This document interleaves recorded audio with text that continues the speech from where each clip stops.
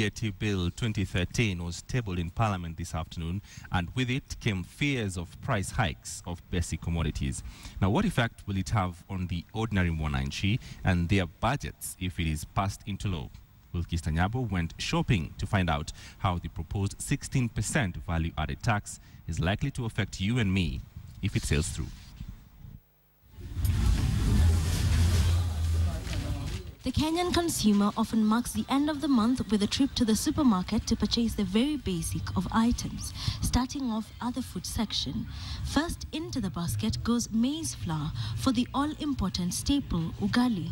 Wheat flour, milk, rice and bread will follow in short order. In the past, 1,000 shillings would have been enough to secure the very basic of commodities.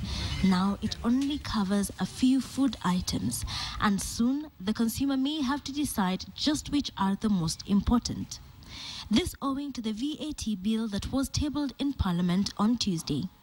If it sails through, it means basic items including maize and wheat flour and other processed foodstuffs will now attract a 16% VAT charge. This would mean that a consumer who went to a supermarket with 1,000 shillings and just these 7 items on their shopping list would then have to dig deeper into his or her pocket, almost 150 shillings deeper to be exact. And that's not all.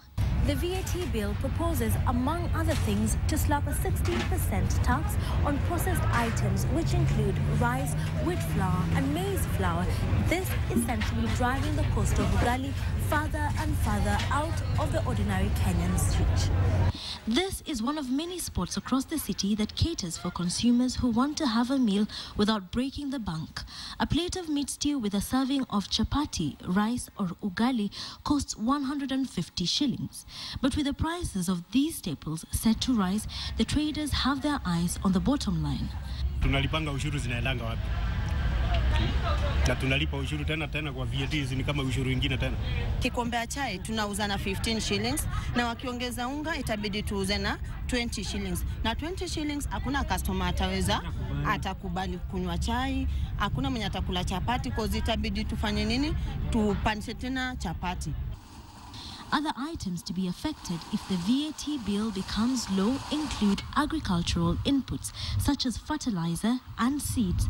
And for the first time, sanitary towels could also attract the tax. And this is why, as lawmakers retired to Parliament to debate the matter, Kenyans took to the streets to protest a move that could put more and more items further and further out of their reach. Wilkister Nyabwa, KTN in Nairobi.